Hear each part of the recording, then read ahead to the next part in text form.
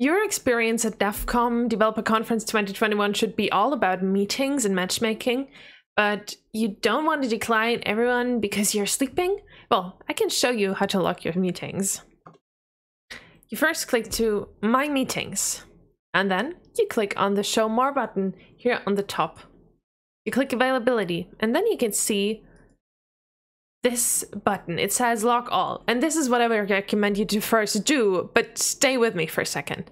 You first log your whole day, and then you'll unlock all the time slots that you're actually available, because most likely you will be away from your computer and away from the conference more than you are at it. Considering also lunch, for example, or sleeping, spending time with your friends and family.